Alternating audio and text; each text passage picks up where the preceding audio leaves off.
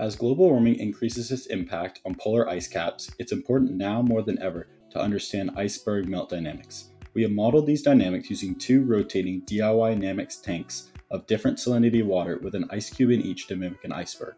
The rotating tanks mimic the effects of planetary motion on ice-ocean dynamics.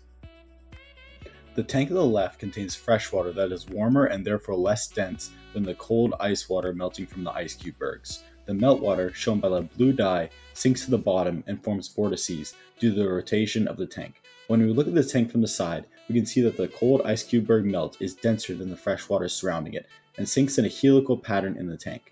As the meltwater sinks lower in the tank, it disperses outward and spins slower compared to the top of the tank due to the law of conservation of angular momentum. The sinking meltwater also draws in water near the surface. This fluid spins fast in the tank, also in order to conserve angular momentum. The resulting helical columnar flow below this Icecuberg, with a faster so-called prograde swirl at the top and a slower retrograde swirl at the bottom, is called thermal wind flow.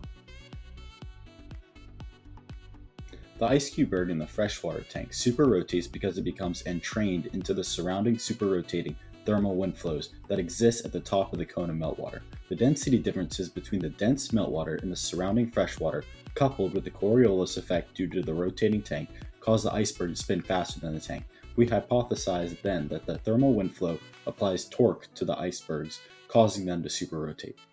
The tank on the right contains saltwater that is denser than the Icecuberg melt. Therefore, the less dense meltwater, shown by a blue dye, stays near the surface and forms a stably stratified capping layer that floats above the deeper saltwater. There is no superrotation in the saltwater tank due to the lack of thermal wind flow in this thin sheet of meltwater. This top view really shows you the effects that stratification has on the melting rate of ice cubes in freshwater versus saltwater. The saltwater ice cube has approximately 4 times more surface area on its skyward side because of stratification protecting the Icecuberg from warm surrounding waters. These experiments seem to indicate that meltwater sinks, forming vortices below icebergs in fresher waters, while in more saline waters, it forms a stratified capping layer that has the potential to limit exchanges across the air-sea interface. Ultimately, understanding iceberg melt dynamics and how they distribute their meltwater across the ocean is vital for creating accurate climate models for oceans where ice is present.